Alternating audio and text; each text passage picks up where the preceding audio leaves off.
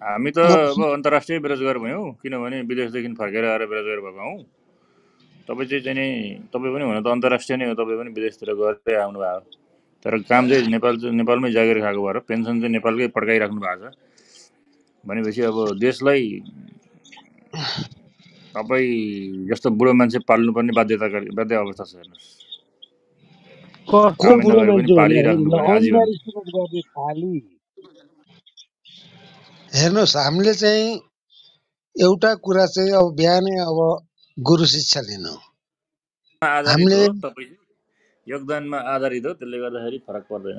हामीले गुरु शिक्षा अब आज बिहानै अब कृष्ण अष्टमीको दिनमा we should never discriminate on the basis of age, gender, nationality, language र उसको क्यापेबिलिटी।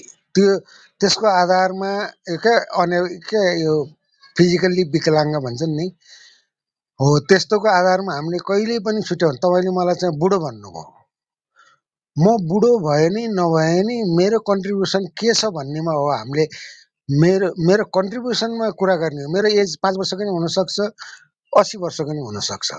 कोही मान्छे जेन्डरमा कोही मान्छे महिला पनि हुनसक्छ, कोही मान्छे पुरुष पनि हुनसक्छ। त्यो हामीले महिला भनेर यस्तो भनेको अथवा पुरुष भनेर यस्तो भयो भन्ने होइन। उसले कन्ट्रिब्युसन के गर्यो राष्ट्र विकासलाई, देश विकासलाई। अब त्यस्तै नेसनलिटीको आधारमा नि हामीले उ गर्नु हुँदैन, त्यो विभेद गर्नु हुँदैन नेसनलिटीको आधारमा पनि। कोही मान्छे नेसनलिटी भनेको त एउटा के भने पोलिटिकल बाउन्ड्री मात्रै हो। यो नेसनलिटी भनेको एउटा मानव निर्मित पोलिटिकल बाउन्ड्री मात्रै हो। उसले कन्ट्रिब्युसन के गरेछ, वर्ल्डको लागि कन्ट्रिब्युसन के गरेछ, त्यो चिज इम्पोर्टेन्ट हुन्छ। त्यस्तै language itself is not a barrier. हामीले डिस्क्रिमिनेट गर्नै हुँदैन कसैलाई पनि ल्याङ्ग्वेजको आधारमा। यी चाहिँ त्यसको टेक होम मेसेज चाहिँ के भने हामीले चाहिँ व्यक्तिलाई भन्दा पनि व्यक्तिका विचारहरूलाई हामीले प्राथमिकता दिनुपर्छ, irrespective of as, sex, language, नेसनलिटी। कुरा यो रह्यो अरुणजी। आज बिहान ज्ञानका कुरा सक्यो कि केही बाँकी छ त? अब त्यसो कोही तपाईँको समाचार भन्ने मान्छे आएनन्, ऊ आयो त भन्नु त ल। अब मै चाहिने फेरि फिलिङ द ब्ल्याङ्क गर्ने नि, सबै चिज गर्न यो देशमा मै चाहिने। यहाँ क्लब हाउसको फिलिङ द ब्ल्याङ्क गर्ने नि मै चाहिने, संसदमा सभामुखले के बोल्नुपर्छ भनेर नि मै चाहिने, यता मन्त्रीले कसरी गर्नुपर्छ भनेर भन्न नि मै चाहिने। के हो यस्तो? ल अब राजुजी, अब तपाईँको पालो। अब यहाँ एउटा घटनाक्रम म भनिहाल्छु, त्यस पछाडि राजुजीलाई छोडिदिउँ। मेरो बिहान जहिले पनि नेटवर्क चाहिँ डिस्टर्ब हुन्छ, के भएको यो पूर्वतिर, त्यही पनि यसो अड्क्यो भने अड्क्यो भन्नु होला, पड्क्यो भने पड्क्यो भन्नु होला। आज भदौ चाहिँ नि 20 गते 2080 बुधबार, सेप्टेम्बर 6, 2023 बिहान सूर्योदय चाहिँ नि 5:24:50 भयो भने सूर्यास्त साँझ 6:11:17 हुनेछ। आज चाहिँ श्रीकृष्ण जन्माष्टमी र मानव बेचबिखन विरुद्धको राष्ट्रिय दिवस भनेर चाहिँ यहाँ भनिएको छ। चन्द्र राशि चाहिँ आज वृष राशिमा बस्ने भन्ने खालको कुराहरू पनि छ। र कृष्ण जन्माष्टमी भनेको के हो र मानव बेचबिखन विरुद्धको राष्ट्रिय दिवस भनेको के हो भन्ने खालको कुरा चाहिँ एउटा प्रसङ्गमा ल्याइहालौँ। त्यस पछाडि अनि राजु सरकोमा जाउँला, किनभने आज राशिफल पनि खासै हेर्नुपर्ने आवश्यकता छैन। आज बजारै नखोलेपछि राशिफल के हेर्ने भन्ने खालको कुराहरू आयो।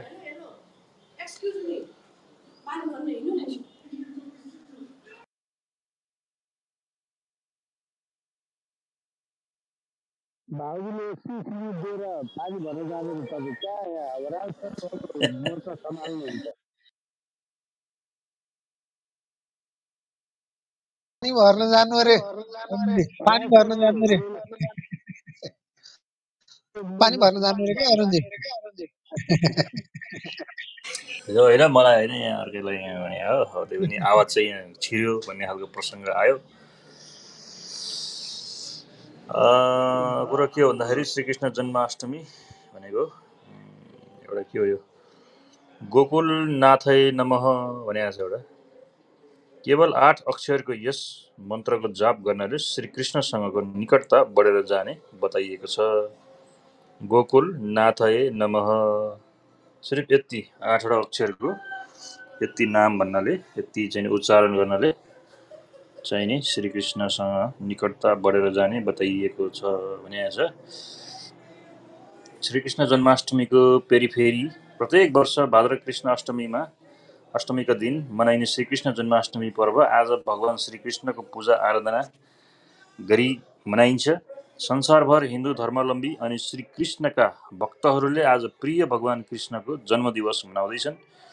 हातमा मुरली, शिरमा मयूरको प्वाँख, शीतल बगैँचा मुनि जीव जन्तुहरूको साथमा गोपिनीहरूको मायामा बाँसुरीको मधुर धुनमा यस्तै वातावरण विराजमान प्यारो भगवान श्रीकृष्ण आजको दिन मामा कंसको कैदमा रहेको पिता वासुदेव र माता देवकीको गर्भबाट उहाँको जन्म भएको मान्यता रहिआएको छ।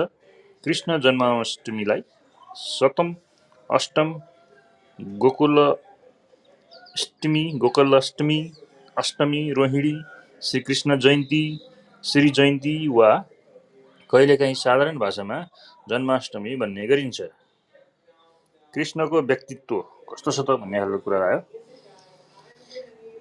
अत्यन्तै चहक र अनि अति प्रभावशाली व्यक्तित्वका धनी भगवान श्रीकृष्णले बाँसुरी बजाएरै सबैलाई मन्त्रमुग्ध पार्न सक्दथे। उनको मुस्कानमा हर्ष छ, मनको सौन्दर्यता र सभ्यताको अद्भुत सङ्गम युक्त उनको कालो घुम्रिएको कपालमा मयूरको प्वाँख सजिएको हुन्छ। गलामा सुगन्धित रङ्गीचङ्गी फुलको माला पहिरिएका कृष्णका पोसाकका रङहरू बिजुली चम्किँदाको जस्तो चम्किलो हुन्छ र उनको पैतालाका नङमा रङहरूको चन्द्रमाको आभास मिल्छ। त्यस्ता व्यक्तित्वका धनी उनै श्रीकृष्णको परिचयमा श्रृङ्खला थुप्रै छन्। मक्खन चोर, बदमास, गोपिनीहरूका पानी र दुधका घैला फुटाउने चकचके जस्ता अनेक कार्यहरू श्रीकृष्ण लीलाको पगरी गुथेर परिचित छन्। बदनाम तर पनि सबैका प्रिय पात्र। उनका कथाहरू र घटनाहरू वृन्दावन, मथुरा र यमुना किनारमा मात्र नभई सम्पूर्ण भूलोकमै चर्चित छन्। उनी सम्पूर्ण रूपमा आफ्नो व्यक्तित्वका कारण सबैलाई आकर्षण गर्न सक्ने दिव्य व्यक्तिको रूपमा अझै पनि चर्चित छन्। श्रीकृष्णका नामहरू के रहेछन् भन्दाखेरि एउटा चाहिँ गोविन्द, कान्हा, कन्हैया, काले, मुरली मनोहर, श्याम सुन्दर, मक्खन चोर आदि थुप्रै नामबाट पुकारिएका श्रीकृष्ण कालेलाई जगतका सम्पूर्ण घटनाको मुख्य सर्जकका रूपमा पनि सम्झिरहने र पूजा गरिने गरिन्छ। राधाकृष्ण भन्ने एउटा टाइटल छ। भगवान श्रीकृष्णको नामसँगै राधाको नाम पनि बडो आस्थाको साथ लिन्छ र पुजिन्छ पनि। राधाकृष्णका मन्दिरहरू संसारभरि धेरै ठाउँमा छन्, तर राधाकृष्णको मिलन र विवाहको प्रसङ्ग भने इतिहासले लिपिबद्ध गरेको छैन। बरु इतिहासले रुक्मणी र कृष्णलाई विवाह बन्धनमा बाँधिएको कुरा उल्लेख गरिएको छ। कृष्ण धारावासीको कृति राधाले वास्तवमै राधाको मनोविज्ञान र केही हदसम्म कृष्णको सदाप्रतिको उदासीनतालाई प्रस्तुत गरेको थियो। तर फेरि कृष्ण र राधाको प्रेमले संसारलाई विवाह हुनै पर्छ भन्ने सम्बन्ध अनि प्राप्तिको शक्ति बाहिरिएको सुन्दर प्रेमको उदाहरण पनि दिएको छ। राधाकृष्णको संवाद जस्ताको त्यस्तै भन्ने एउटा टाइटल छ। एक दिन राधाजीले कृष्णजीलाई सोध्नुभयो, रिस के हो? कृष्णजीले उत्तर दिनुभयो, कसैको गल्तीको सजाय आफूलाई दिनु नै रिस हो। यो पोइन्ट चाहिँ नोट गर्नु होला। यहाँ क्लब हाउसमा धेरै रिसाउने मान्छेहरू छन्। रिस भनेको के रहेछ त भन्दाखेरि कसैको गल्तीको सजाय आफूलाई दिनु नै रिस हो भन्ने खालको कुराहरू आयो। फेरि राधाजीले सोध्नुभयो, मित्रता र मायामा के फरक छ? कृष्णजीले हाँसेर उत्तर दिनुभयो, माया भनेको सुन हो र मित्रता भनेको हीरा। सुन टुटेर फेरि बन्न सक्छ, तर हीरा टुटेर फेरि बन्दैन। यो पोइन्ट पनि नोट गर्नुहोला। राधाजीले फेरि सोध्नुभयो, म कहाँ छु? कृष्णजीले उत्तर दिनुभयोस्, तिमी मेरो साथ धड्कन तन मन सबैतिर छौ। फेरि राधाजीले कृष्णजीलाई सोध्नुभयो, म कहाँ छुइनँ? कृष्णजीले उत्तर दिनुभयो, तिमी मेरो भाग्यमा छैनौ। राधाजीले सोध्नुभयो, मायाको वास्तविक मतलब के हो?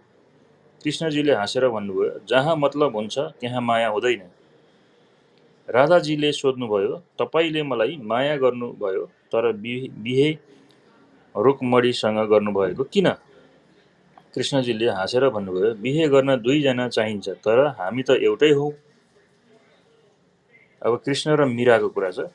कृष्णका कुरा गर्दा मीरालाई पनि इतिहासले बिर्सन खोजेको जस्तो भान हुन्छ। मीरा वास्तवमा एक गृहस्थी जीवन व्यक्तित्व गरिरहेकी महिला थिइन्, जुन कृष्णको आकर्षण र अनुभूति मात्रैले पनि सम्पूर्ण कुराहरू त्यागेर कृष्णको खोजीमा निस्किन्। मीराका भजनहरूमा र सङ्गीतमा कृष्णमोह पाइन्छ।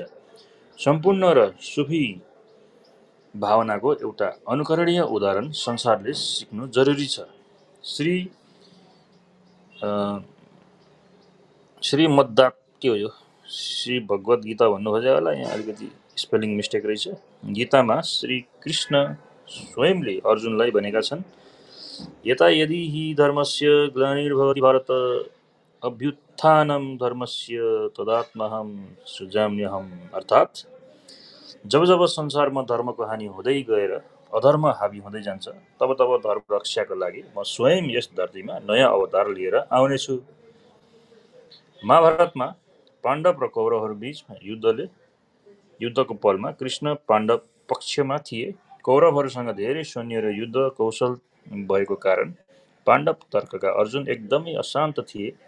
एकातर्फ युद्धको अवस्था अनि अर्कोतर्फ कौरव सेनामा आफ्नै दाजुभाइ र पितामह 9 हजुरबुवा सम्मिलित विदुरहरूको विरुद्धको लडाईँ हार र जित दुवैमा निराश थियो। श्रीकृष्ण आफू जगत पुरुष भए पनि अर्जुनको मनोबल बढाउने उनको एउटा सामान्य सारथी, एकपटक जोडी घोडायुक्त रथ हाँक्ने व्यक्तिका रूपमा युद्धमा साथ दिएर काम कहिले पनि सानो ठुलो हुँदैन भन्ने अनेक साना ठुला कार्यप्रतिको समानता अनि कर्म र फल बीचको सम्बन्धको व्याख्यालाई प्रेरणाको रूपमा उदाहरण प्रस्तुत गरेका छन्। हे अर्जुन, तिमी किन युद्धको परिणामका बारेमा व्यर्थ चिन्ता लिन्छौ र कर्म गर, फलको आशा नगर। एकातर्फ न्याय र धर्मको रक्षार्थ विनाश अनि युद्धको नियतिसँग समानान्तर रूपमा गएको कृष्णको जीवन, अर्कोतर्फ शान्ति र मानवतापूर्ण पूर्ण रूपमा निर्दिष्ट छ। विभिन्न प्रसङ्गमा भगवान श्रीकृष्णको व्याख्या गरिँदा उनको छेउछाउ जीव जन्तु चराचुरुङ्गीहरूको पनि नामका कारण जीव जन्तु र चराप्रतिहरूको सेवा र स्नेहको सम्बन्ध पनि सुमधुर छ। श्रीमद् भगवत गीताका अनुसार भगवान श्रीकृष्णको जन्म लीलाहरू र उपस्थिति एकदमै अलौकिक छ। जसले ती कुराहरू बुझ्न सक्दछ उसले स्वत आध्यात्मिक जगतमा प्रवेश पाउँदछ। कृष्णको जन्म र भौतिक उपस्थिति हामी सामान्य मानवहरूको लागि पुनर्जन्म कार्यले फलको स्वरूप भएको होइन र आफ्ना भक्तहरूलाई आफ्नो माया प्रेम दर्शाउन र उनीहरूलाई न्याय दिन यस धरतीमा प्रवेश गरेको उल्लेख छ। तपाईहरू चाहिँ जुसुकै धर्म वा समुदायहरू हुनुहुन्छ, अलि स्पेलिङ मिस्टेक भएर चाहिँ यहाँ उच्चारण पनि तपारै भन्ने खालको यहाँ स्पेलिङ आएको छ। तर तपाईहरू चाहे जुनसुकै धर्म वा समुदाय हुनुहुन्छ, कृष्णलाई धर्मभन्दा पर राखेर एउटा स्नेहमयी इतिहासका रूपमा भगवान श्रीकृष्णलाई लिएर हेरौँ। उनका वाक्यहरूमा अद्भुत अर्थात् भगवत गीतामा एउटा दर्शन छ, एउटा इतिहासको संक्षिप्त सार छ, नैतिक शिक्षा, युद्ध कौशल, राजनीतिक अनि एउटा फरक जीवन स्मृति छ। कृष्णसम्म यो सन्देश पुग्ने हो भने उनको फेरि धरतीमा आउने बेला भएको छ। धरतीलाई माया चाहिएको छ।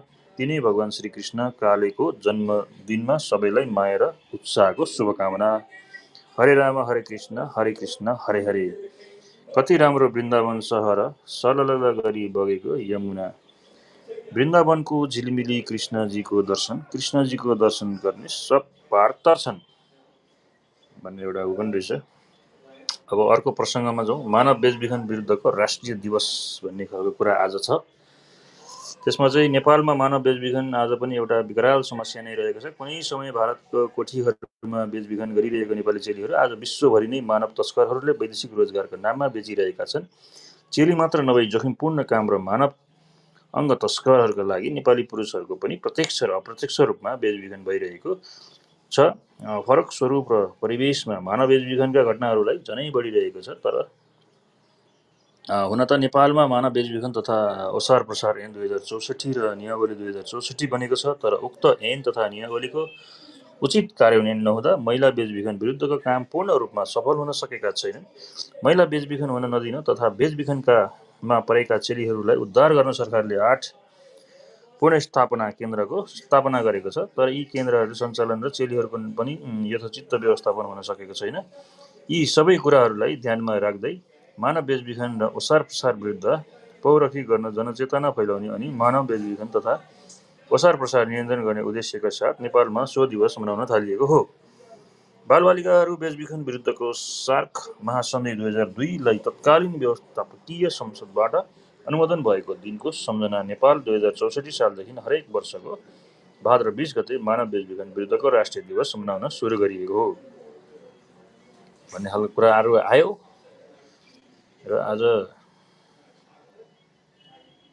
यी प्रसङ्गहरू सकिए पछाडि अब बाँकी चाहिँ राजु सरबाट चाहिँ सुनौ। हरे राम हरे कृष्ण हरे हरे।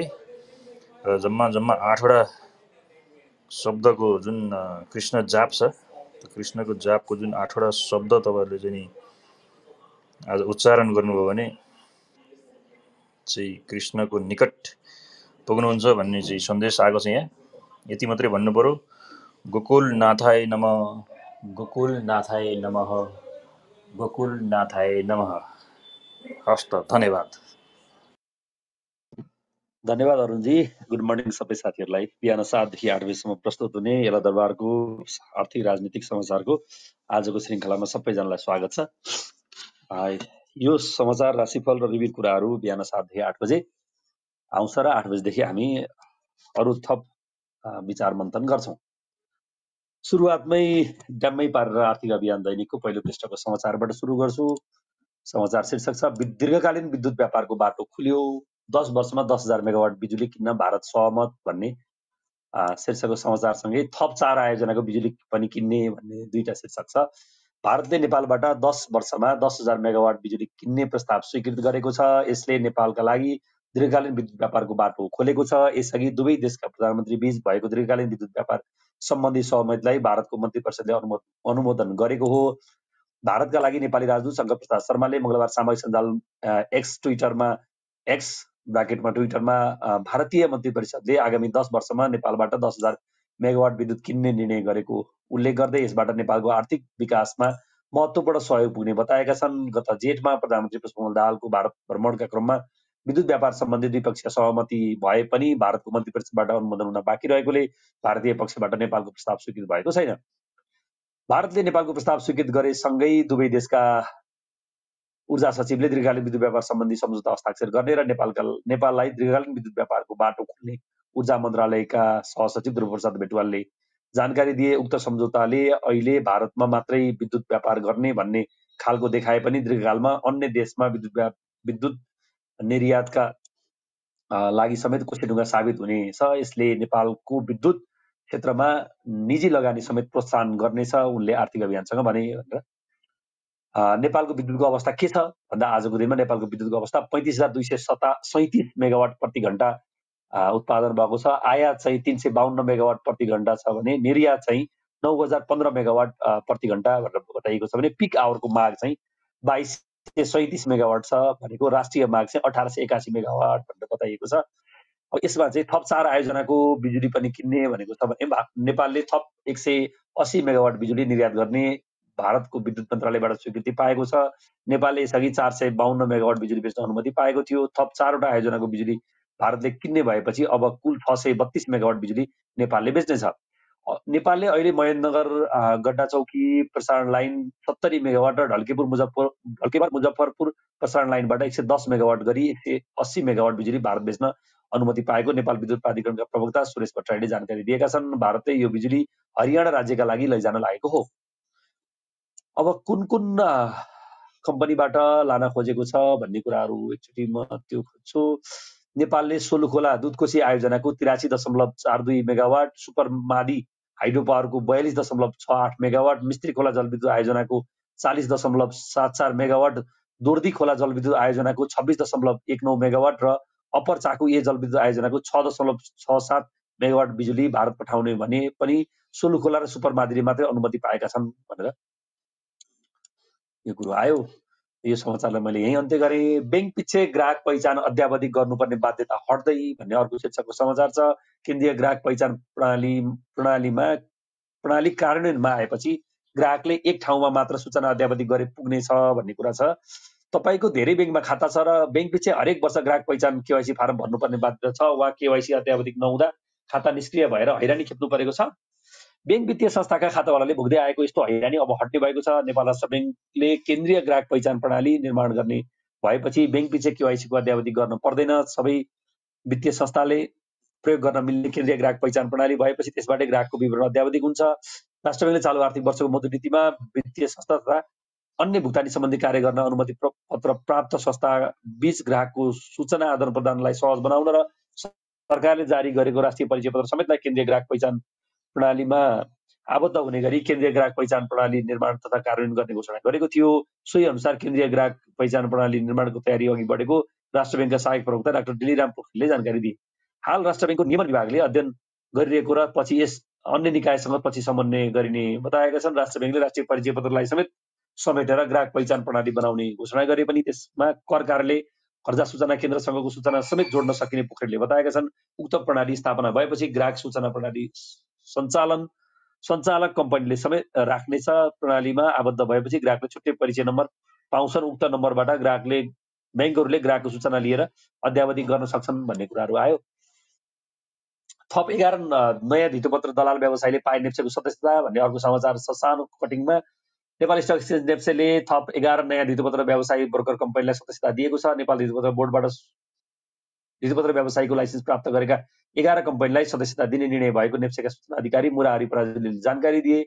उनका अनुसार भदौ 19 गतेको नेप्से सञ्चालक समितिको बैठकले सदस्यता निर्णय गरेको हो। यो 11 कम्पनी सीमित कार्य गर्ने व्यवसायीहरू हुन् भनेर बाँकी पृष्ठ 5 मा भनेको छ। पृष्ठ 5 तिर के गर्छन् अहिले खोज्नुला।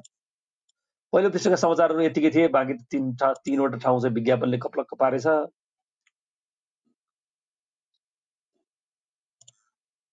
अब छेउछाउतिर लागौँ। छेउछाउतिर कस्ता समाचारहरू छन्?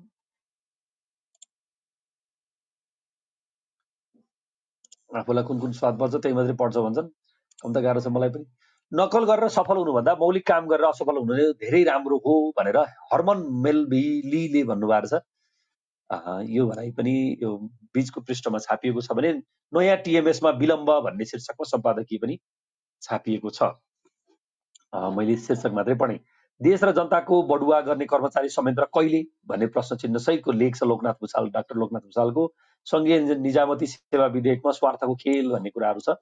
यो निजामती विधेयक भनेको के हो, कसले हो, यसो बुझ्ने मान्छेले भन्नु होला। अहिले जलविद्युत आयोजनाले गर्ने रोजगारी सृजना भनेर मिथुन पौडेलले एउटा लेख लेख्नु भएको छ। जलविद्युत आयोजनाको क्षमता सानो ठुलो जस्तोसुकै भए पनि कम्तीमा 30 किसिमका जनशक्ति खपत हुन्छन् भने हजारौंले एकैपटकमा रोजगारीको अवसरहरू पाउँछन् भनेर उहाँले यो पौडेल चाहिँ स्वतन्त्र ऊर्जा उत्पादकहरूको संस्था इपानका सदस्य हुन् भनेर यो लेख चाहिँ भित्री पृष्ठमा आएको छ।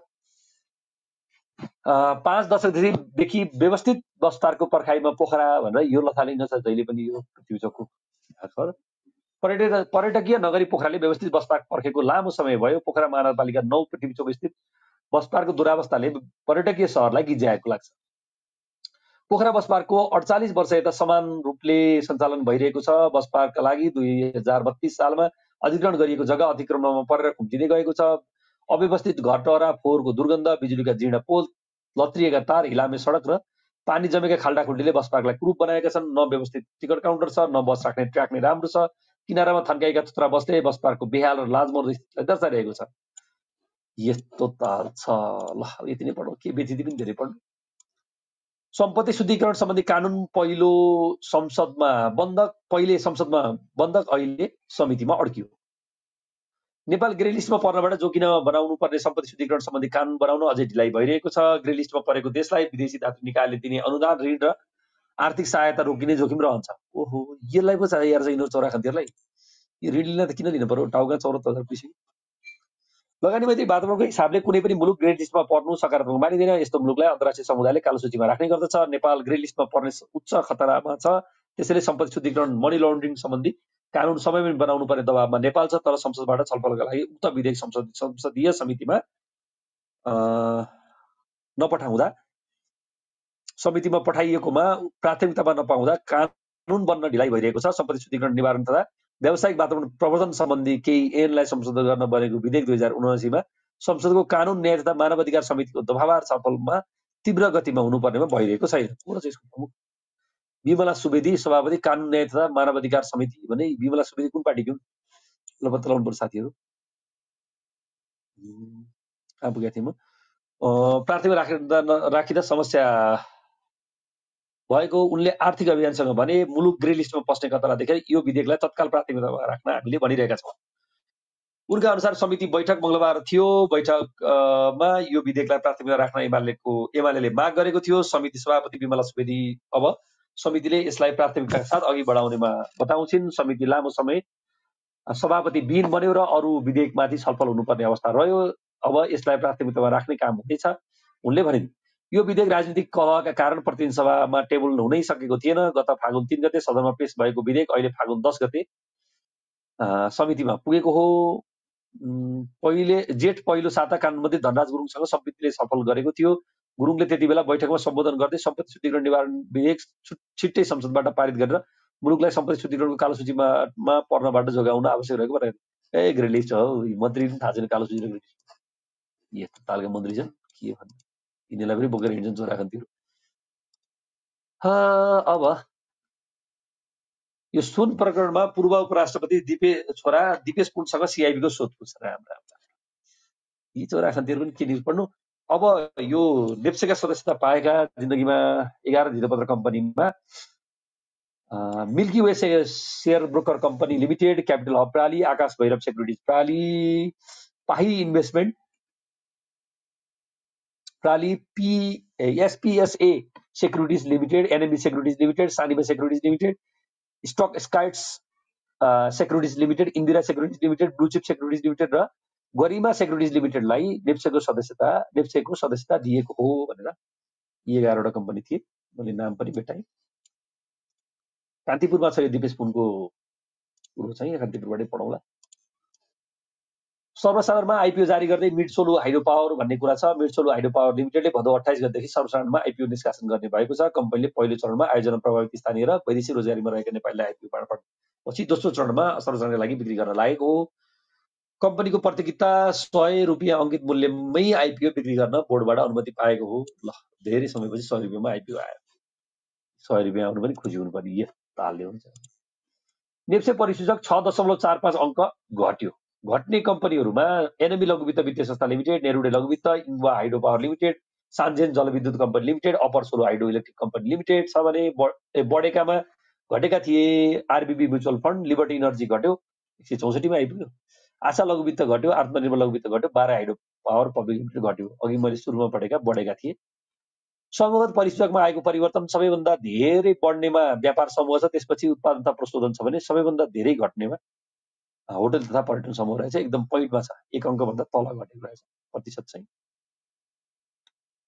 1% भन्दा कमले घटेको रहेछ माइखोला हाइड्रो पावर लिमिटेडको वार्षिक साधारण सम्बन्धी सूचना आएको छ यसमा असोज 9 गते मंगलबार यो ठाउँ चाहिँ लर्ड पार्टी भेन्यू दुम्बाराई काठमाडौँ भनेको छ बुक्लोज त भइसक्यो कि बाँकी छ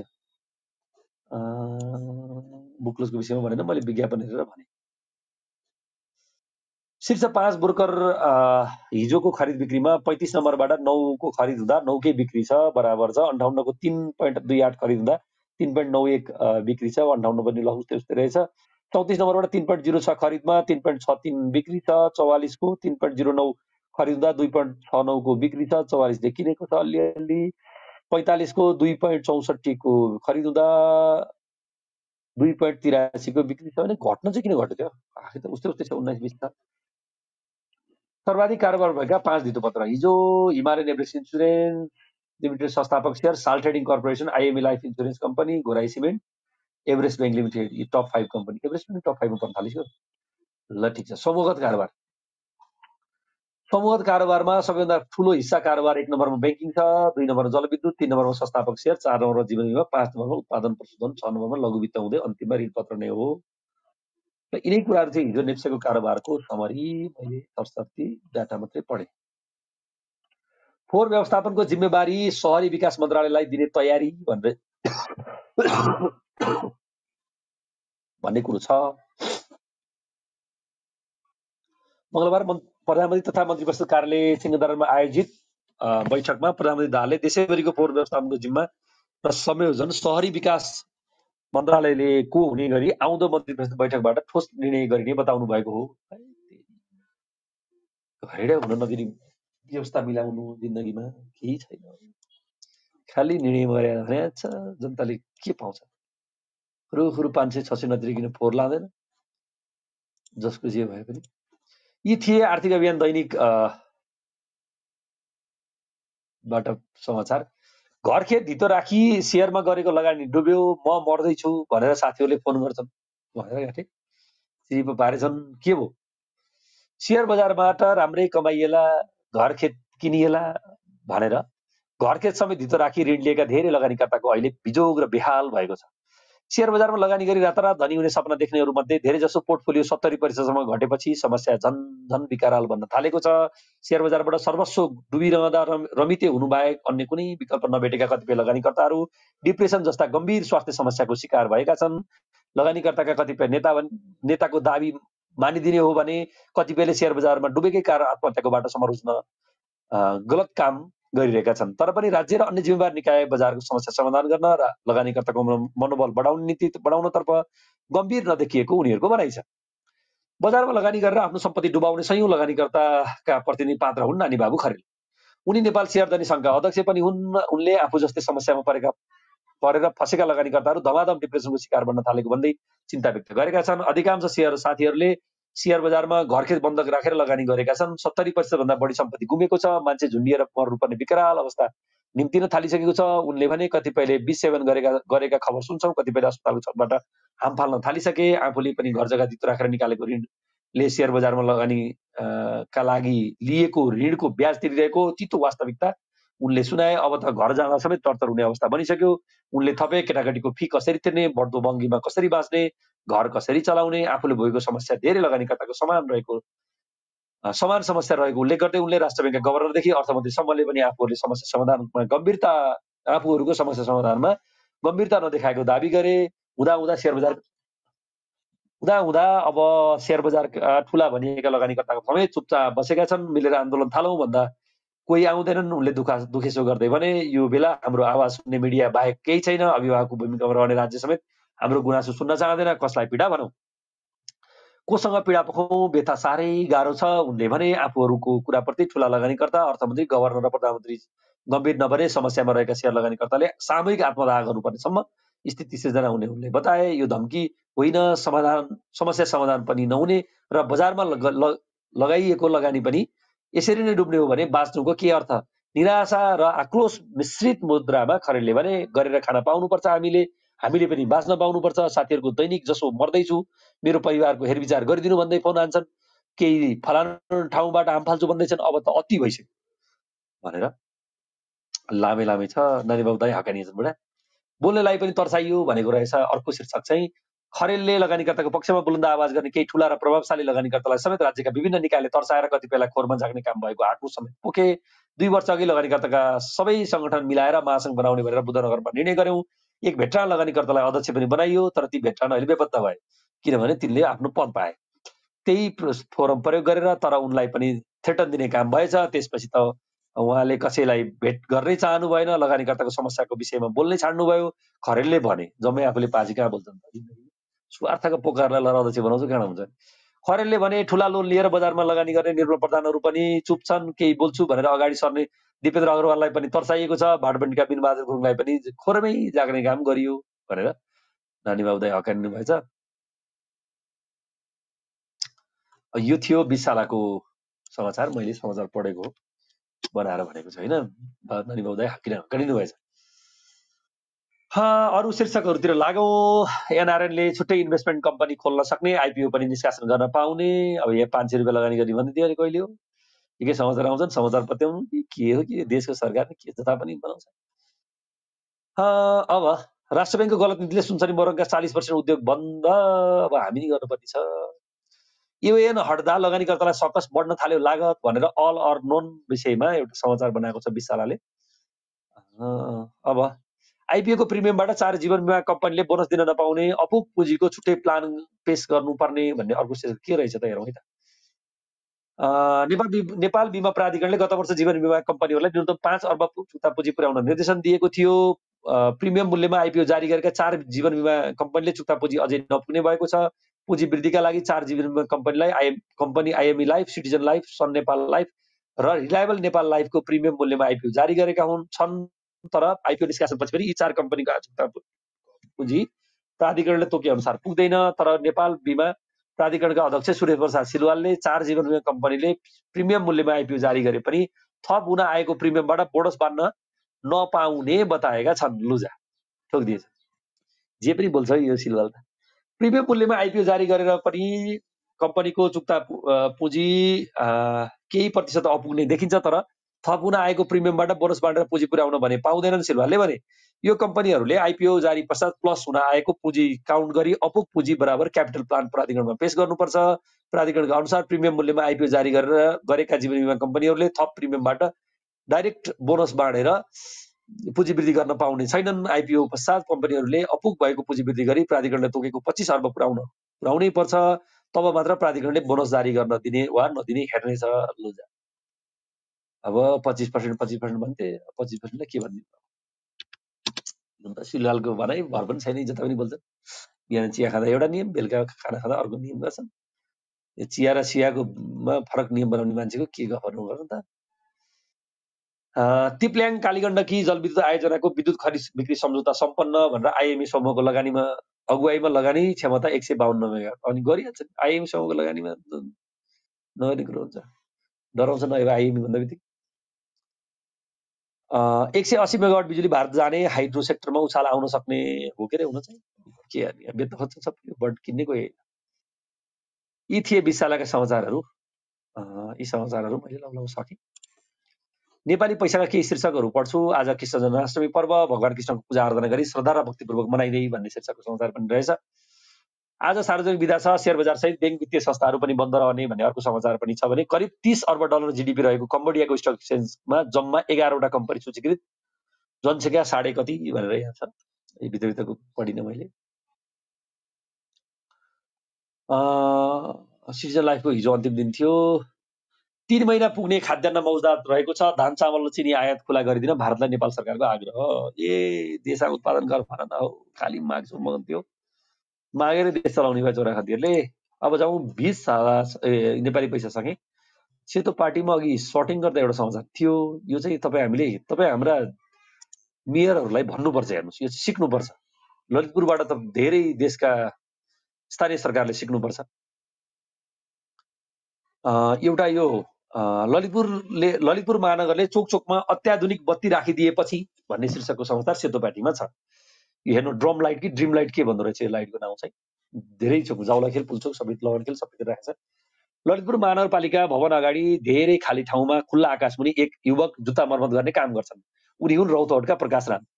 केही महिना अघिसम्म बिहान 6 बजेतिर आउँथे र बेलुका साँझ परेपछि फर्किन्थे। आजकल बिहान आउने समय उही छ, तर बेलुका फर्किने समय अलि पर धकलिएको छ। 8 बजेपछि मात्रै फर्कन्छन्। उनको कामको समय कम्तीमा 2 घण्टा बढेको छ। उनका लागि बस्ने चोकमा ललितपुर महानगरले हाई मस्ट लाइट बत्ती राखेको छ। एलइडी बल्ब भएको हाई मस्ट बत्तीबाट अत्यन्तै कम विद्युत शक्तिमा बढी उज्यालो प्राप्त हुन्छ।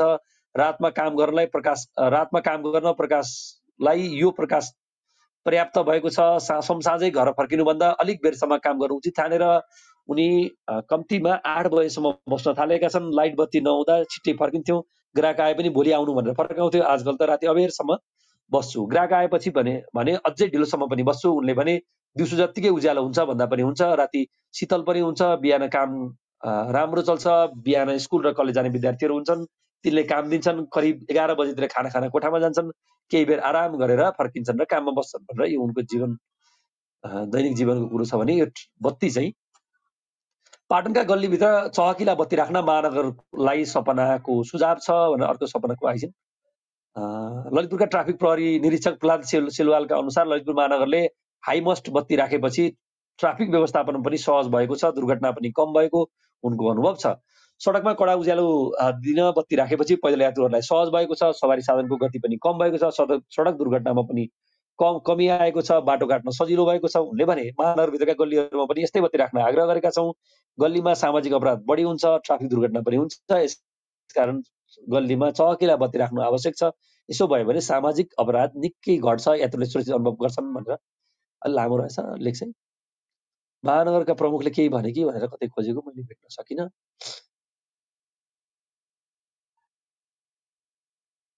बेलुका अँध्यारो हुँदै गएपछि बत्ती अन भनेको बाल्ने काम गर्ने र बिहान 7 बजे अफ निभाउने गर्ने गरिन्छ। खड्काले भने राति 12 बजेदेखि बिहान 4 बजेसम्म लाइट 60% चहकिलो बनाइन्छ। बेलुका र बिहानको समयमा 100% चहकिलो बनाइन्छ। बेलुका र बिहान चाँडै हिँड्नेहरूको सुविधामा ध्यान नराखेर बत्ती 100% चहकिलो बनाउने गरेको उनको भनाइ छ। स्थानीय बासिन्दाले नै बाल्न र निभाउने मिल्ने सामान्य बत्ती पनि जडान गरिरहेका छन् भनेर अहिले स्मार्ट लाइटहरू धेरै बालेको रहेछ। यो कुरा थियो सेतो बाटीमा, बाँकी पढ्नु होला। मैले सरसर्ती अलिकति समरी मात्रै लिएँ। त्यो लाइटको मुनि गएर बेलुका बस्दाखेरि किताबै पढ्न मिल्छ, क्लियर उज्यालो छ। अब कारोबार दैनिकतिर केही छ कि यसो निहालौँ।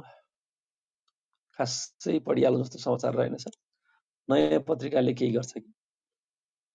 8 बज्न लागिसकेछ, म कान्तिपुरतिर जानु होला। 2 घण्टा कुर्दा पनि उपचार नपाएर कान्ति बाल अस्पतालको इमर्जेन्सी कक्षामै बालिकाको मृत्यु। ल हेर, कान्ति बाल अस्पताल भनेको त कता कता नर्स हुनु त हाम्रो सार्वजनिक नर्स। यो हिजो भएर छ। नागरिकता नियमावली पारित, एनआरएनलाई नागरिकता लिने बाटो खुल्ला भनेर यो राष्ट्रपतिले हिजो अनुमोदन गर्नुभएको फोटो सहितको रहेछ। टीआरसी विधेयक टुङ्ग्याउन 7 दिन समय थप भनेर हिजो 2 जना पार्टी अध्यक्ष र प्रधानमन्त्रीको भेट भएको थियो। यस्तो रहेछ, आफूलाई चाहियो भने सरस्वती, चोरा खान्तीहरूलाई त के यी नभरेसम्म त्यसले सुगम नपाउने भयो। एक सातामै सांसद मेयर बाबु छोरा निलम्बन, बाबुलाई हत्या अभियोग, छोरा विरुद्ध भ्रष्टाचार मुद्दा भनेर यो अनिरुद्र सिंह यादव प्रदेश सांसद र आतेश सिंह यादव मेयर बोदे बसाइन नगरपालिका भनेर यो निलम्बन भएको कुरो रहेछ। ऊर्जा सम्बन्धी मैले समाचार अघि नै पढिसकेँ। कहाँ जान हिँडेका थियौ, कहाँ आइपुग्यौँ भनेर कमल थापाले बाटो देखाएछन्। सब यस्तो भएपछि नि यस्तो राजनीति। सफलताको कुञ्जी परिश्रम भनेर एउटा सफलताको यो प्रेरक प्रसङ्ग छ। के रहेछ पढाउँदै। एउटा दुर्गम गाउँमा एकजना अति मेहनती किसान थिए।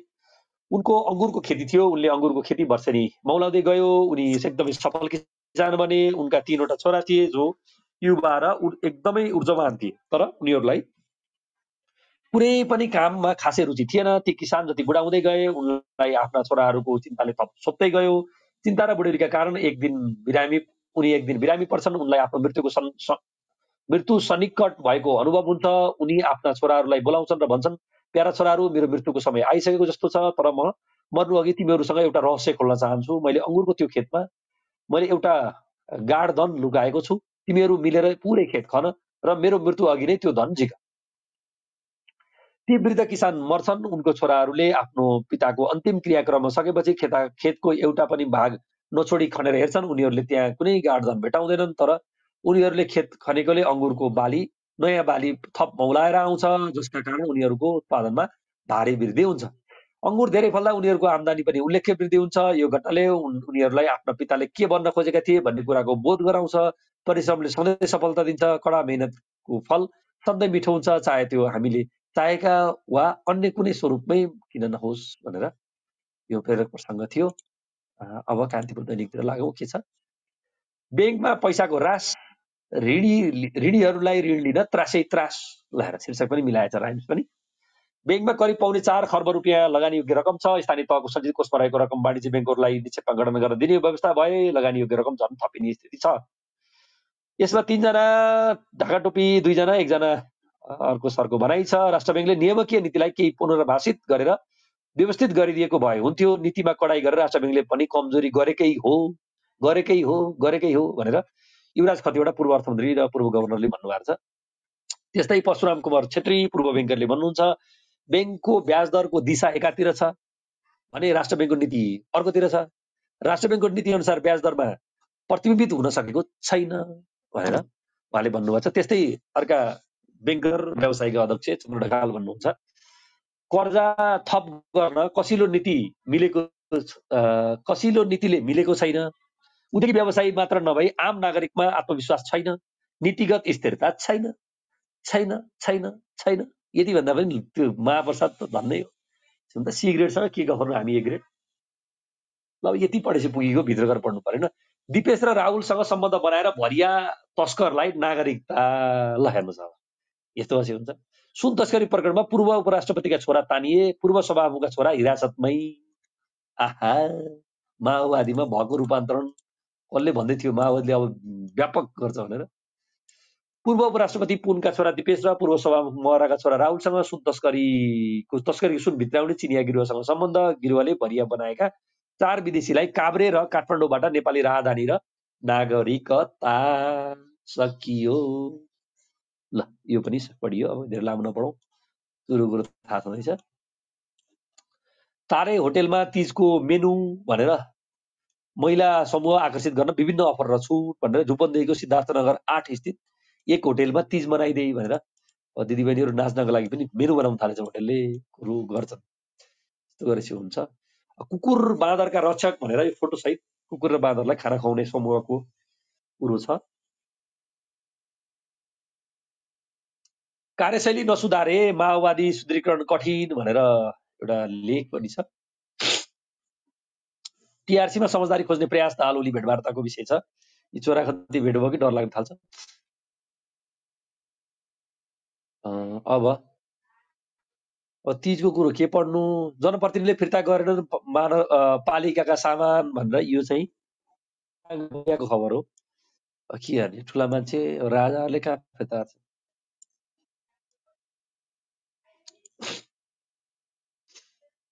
क्रिकेट खेलाडीले क्षमता देखाए अब पालो सरकारको भनेर सम्पादकीय आगो छ भने निराश निर्भीकताको सल्को भनेर सिकेलालले एउटा लेख लेख्नु भएको छ। बालेनले आगो लगाउँछु भने प्रसङ्गलाई जोडेर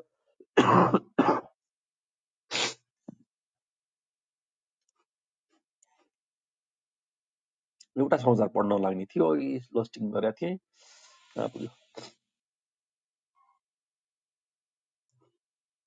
मध्यकालीन सम्झौता मार्फत भारतमा 110 मेगावाट बिजुली बिक्रीको अनुमति भनेर अघि मैले सरस्वती पढेँ। कान्तिपुरले पनि राम्रो स्पेस दिएको रहेछ यो समाचारलाई।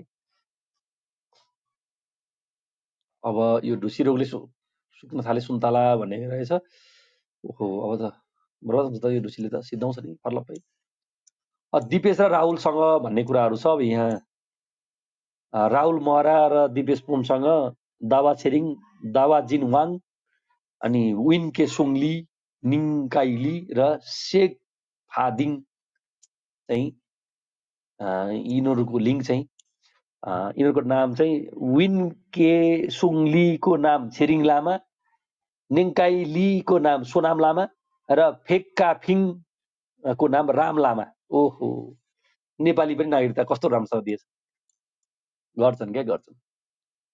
ब्याङ्कमा पैसाको ह्रासको विषयमा मुख्य कारण किन बढेन कर्जाको माग भन्ने कुरामा कसिलो नीतिगत व्यवस्था, सरकारी खर्च बढ्न नसक्नु, उद्योगी व्यवसायीको आत्मविश्वासमा कमी आउनु, लगानीका नयाँ आयाम नखुल्नु, उत्पादन र उत्पादकत्वमा कमी हुनु, उच्च ब्याज दर हुनु, उच्च मूल्यवृद्धि हुनु र बजारमा मागको कमी हुनु भनेर यसमा के हेडलाइन गरिएको रहेछ। अघि सुरुको शीर्षकको समाचार थियो। एक देशीयबाट अब टी20 चुनौती भन्ने यो क्रिकेटको खबर छ।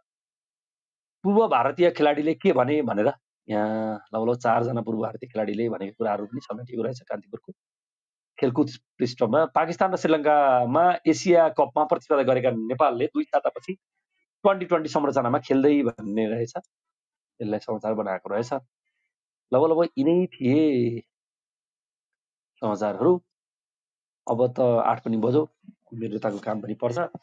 सबैलाई धन्यवाद सुनिदिनु भयो। सुन्ने जतिलाई सुनको माला। यो समाचार बिहान 7, 7:15 देखि 8 बजेसम्म यसरी हामी पढ्ने गर्छौँ। यहाँहरू सबैलाई धन्यवाद। अब आउनुहोस्, फाँको मारौँ। च्याटतिर के छ त, सब निदाउनु भएछ। बेरोजगारीको भेला कति चाँडै सुरु भएछ। ओहो, भनेको बेरोजगारी सङ्घको अध्यक्ष तपाईँलाई बनाउनु पर्ने हो जिन्दगीमा। ल अब आउनुहोस्, हात उठाउनुहोस्। ताने भने आउने, नत्र नआउने भन्ने कुरो होइन। झापा काण्ड अनुसन्धानमा लागौँ त कुरो के हो भनेर भन्ने कुरा आयो। के रहेछ हिजो कमल सरले भन्दै हुन्थ्यो, मलाई त राम्रोसँग थाहा पनि छैन। अब ब्याङ्कमा पैसाको ह्रास, ऋण तिर्न त्रास भनेर। वास्तवमा यो बिजोग छ स्थिति, के गर्ने अब। ऋण लिन त्रास तिर्न होइन लिन। ल आउनुहोस्, हगानिनुहोस्। हगानिएपछि हुन्छ केही। आज छुट्टीको दिन के छ, मरि लानु।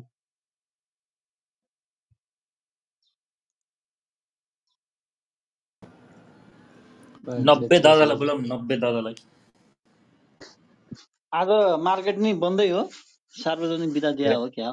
तपाईँ रिमु खान मन छ बिहान बिहान? ल भन्नुहोस्, तपाईँलाई रिमु खान मन लाग्छ? भर्खर आइपुगेर सोधिहालेँ मैले। मान्छे यहाँ यत्रो बेर समाचार पढेर भ्या अनि आज बजार बन्द हो, खुल्ला हो भनी बिहान बिहान तपाईँ रिमु खान मन लाग्यो? यस्तो पाराले हुन्छ? मान्छे घाँटी दुखाइ सन्चो नभए समाचार पढेको छ। 7 दिनी मान्छे एउटो छैन। अरुणजी धन्न यहाँ बसिरहनु भएको छ साथी। सबैलाई सुन्न मन लाग्ने, अनि अहिले आएर चाहिँ बन्द हो भनेर सुन्ने हेप्ने।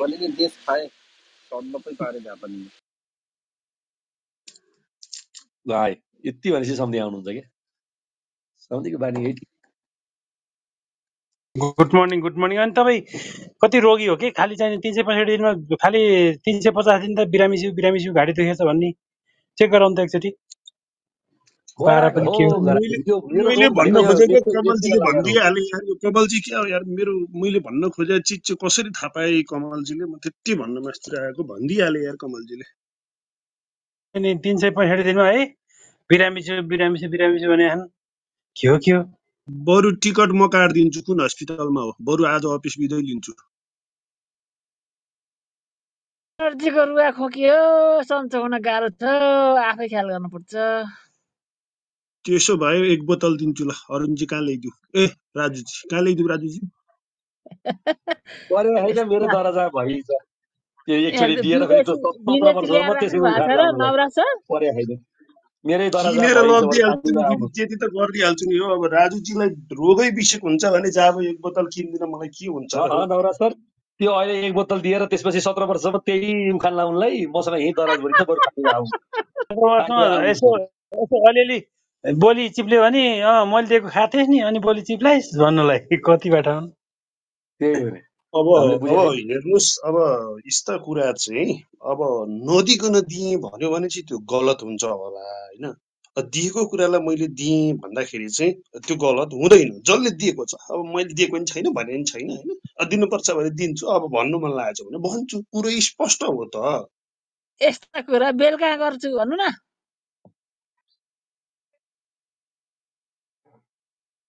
यो दराज भरिसक्यो खाने मान्छे नभएर जात्रा छ यार। के भने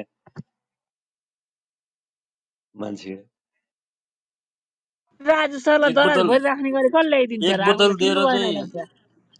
दिएर चाहिँ पुरै वर्षैभरि 2-4 वर्ष नै भन्न पाइन्छ भने त अहिलेसम्म मलाई दिएर कसैले दिए चाहिँ भनेर रिपिट गरेको चाहिँ छैन। मलाई त्यस्तो गर्यो भने त त्यसलाई त्यही सिसीले मैले टचेर टाउका हान्छु। अनि पाहुना गएको बेला गिलास पानी मात्र दिने, अनि दराज भरि नभएर खाली हुन्छ त यसो दिनु नि पर्यो नि। बिहार त क्या बिहारमा त चिया गिलास दिन्थ्यो नि। यसो दिउँसोतिर बेलुकातिर भयो भने रमाइलो गर्नु हुन्थ्यो। मलाई सम्झाइ कि यो रुगाखुरी कहिल्यै सम्झ भएन। कहाँ गएर के उपचार गर्दा नखाएर बरातमा खन्काएपछि बिरामी भइहाल्छ नि। अब त मलाई के लाग्न थालेछ, दराजा राखेर म वास्तवमा मलाई रुगा लाग्यो हो कि भन्ने। चट्ट बेलुका एक पेक चट्ट पार्दै मलाई अहिले चाहिँ त्यस्तो लाग्न थालेछ। यो मैले धेरै शरीरको ख्याल गरेर ओभर केयर भयो क्या। यो बेसी केयरले गर्दा यस्तो भयो। सम्झी आउनुभयो दर्शन सम्झी दर्शन। Good morning Raju sir. Good morning Raju sir. सबै सरहरूलाई गुड मर्निङ। राजु सर, तपाईलाई सधैँ रुगा लागेको छ। गुड मर्निङ सबैजनालाई। सँगै हो म सँगै एउटा औषधि भन्छु। मलाई पनि त्यस्तो समस्या एकदम आधा टाउको दुख्ने रुगा सधैँ लागिरहने समस्या थियो, मलाई ठिक भयो। तपाईँ पनि प्रयोग गर्नुहुन्छ त? अब प्रकाश सरले औषधिको नाम सिफारिस गरेर वाक्क भएको थियो, अब मलाई वाक्क हुन्छ ल होइन भन्नुहोस्। त्यो औषधिको चाहिँ नाम के हो भने त्यो डल्ले खोर्सानी मिक्सरमा पिँधिएर 2 गिलास जति दन्काउनु भयो भने तपाईँको रोग चट। नवराज सर, त्यस्तो चाहिँ होइन कि।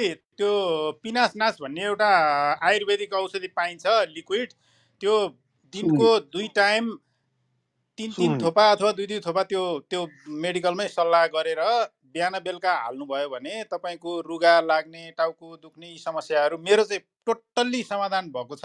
होइन यदि होइन त्यस्तो यस्तो हो हुन्छ, भने तपाईँले भनेको कुरा ठिक हो, तर राजु सर त आफ्नो एकदम देशलाई माया गर्ने देशप्रेमी हो नि त। त्यो औषधि भनेको विदेशबाट इम्पोर्ट भएका छन् होइन। अकबरे खुर्सानी भनेको देशमै फल्छ।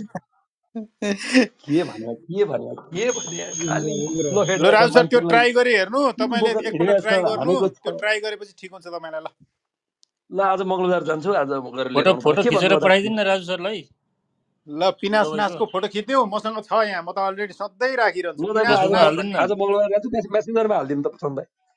ल पिनासनास भन्ने एउटा औषधि पाइन्छ, त्यो हाल्नु, त्यसले एकदम ठिक हुन्छ। केमा मलाई हाल्ने हो वाक्कै त्यो? पारिसक्यो। केमा हाल्ने सर हो त्यो होइन, गार्डनमा हाल्नुमा नाइटोमा हाल्ने हो? नाइटोमा हाल्ने हो। नाकमा नाकमा ओ नाकमा। पिनास परेको हो कि होइन राजु सरलाई? फेरि त्यो थाहा हुनु होइन पो पत्ता। म्याडम, यस्तो हो, त्यो रुगा लाग्ने त्यो सिम्टम नै त्यो पिनास पर्ने हो क्या। रुगा सधैँ ठिक नहुने भनेको कारण त्यो पनि हो। त्यसले पनि, मलाई पनि त्यस्तो भएको थियो, मलाई ठिक भयो, अब तपाईँलाई ल पनि ठिक अरूतिर हुन्छ नि। लाग्यो यो कति यो रुगा खोकी पनि कति बस्छौँ, अरूतिर लाग्यो त्यो यो देशान्तिर त त्यो घुँडाहरू त। पिना भने त त्यो तोरी पेले पछिको त्यो पछिको के होइन त्यो। हो सर, होइन हो हो, नवरा सर, खुब जानुभएको हो। पिनासनास भन्ने औषधि भनेको मैले पिनासनास। अनि के अरे हाम्रो सरलाई थाहा नभएर हो र त्यहाँ त। अनि ओहो सही हो ल, गोजुलाई त्यो हुन्छ नि त। हो सर, नाकमा हो त्यो त्यो हावाहरू पिनास छिरेर त्यो पिनास भयो होला। पिना भनेको चाहिँ पिना भनेको होइन चाहिँ त्यो तोरी ठिक छ, पिलेपछिको अरू आउँछ, दिन ल त्यसले राजु सरको चाहिँ रोग पत्ता मैलाहरूको लाग्यो, जुम्रा सबै मार्छ। ल हो। राजु सरको रोग पत्ता लाग्यो। खासमा त्यो नाकबाट चिसो हावा छिरेर हो, त्यो